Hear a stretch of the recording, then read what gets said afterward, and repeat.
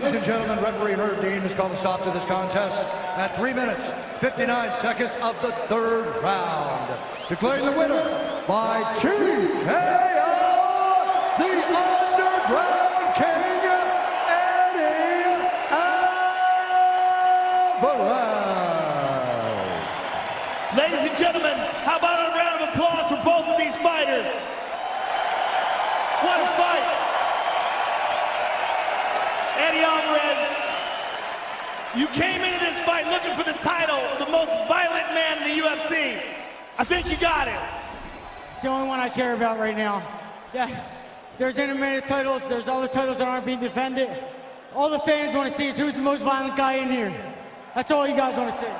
Eddie, this is a tremendous fight with so much back and forth, but a big factor had to be your left leg.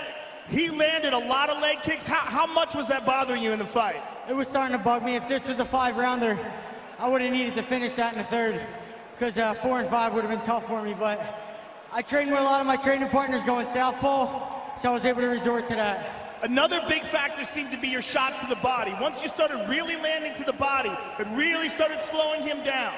Yeah, I had a couple training partners. It's tough to spar and get ready for Justin Gaethje. He puts you in a fight every time. So I needed my training partners to come after me.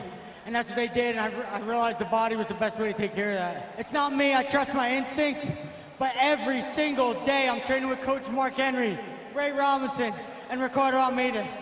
They're my instincts, these guys. Congratulations on an absolutely spectacular fight. Eddie Alvarez, ladies and gentlemen.